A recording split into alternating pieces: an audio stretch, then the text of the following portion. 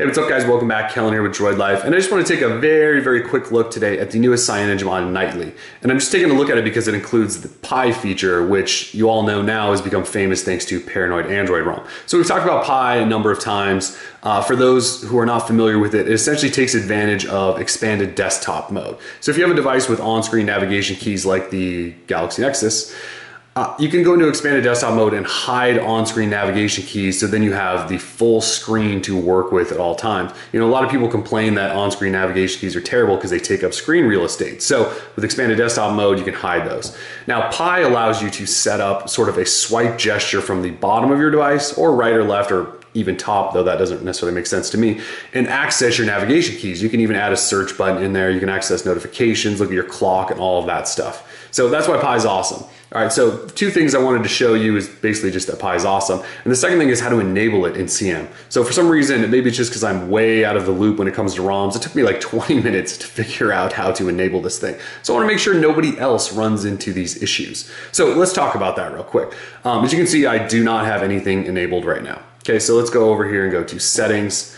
In the interface section, you'll see system, and then you'll see a section for Pi controls. So if I go and tap that, I want to check the box to enable it.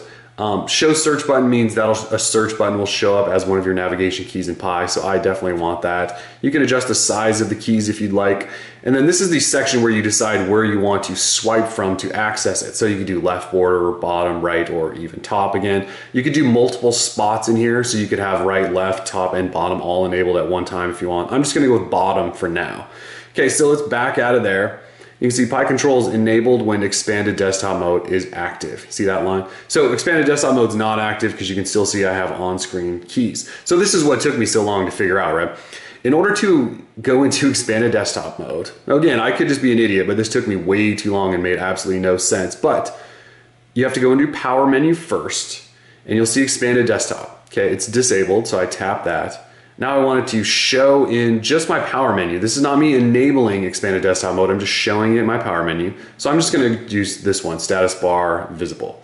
All right, so I'm gonna go back home, and now I'm gonna long press power to get to my power menu, and there you will see expanded desktop. So it's disabled, so I'm gonna go ahead and tap that, and there we go. Navigation key's gone. My desktop is now expanded. So in order to utilize Pi, it's a swipe up, and there are your Pi buttons. So I'm gonna go home. And I can swipe and hold, and then you'll see clock. You'll also see no service because I don't have a SIM in there. It shows the date, my battery remaining, and the Wi-Fi network I'm on. Sorry.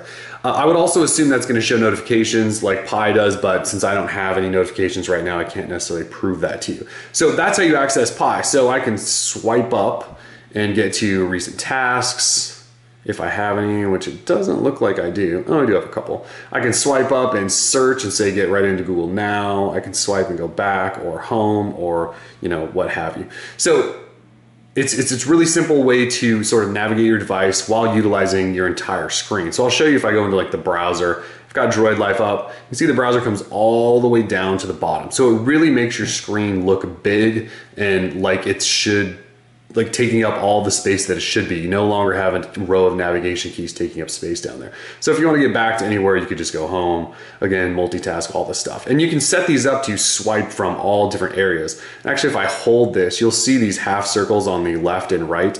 Those are actually other hotspots. So you can actually, I believe you can choose those.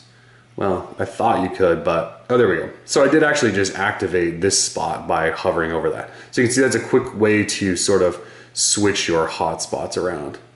So kind of cool. Anyway, that's Pi. I just wanted to show you quickly also how to activate it in case those of you were wondering. We're Droid Life. Peace.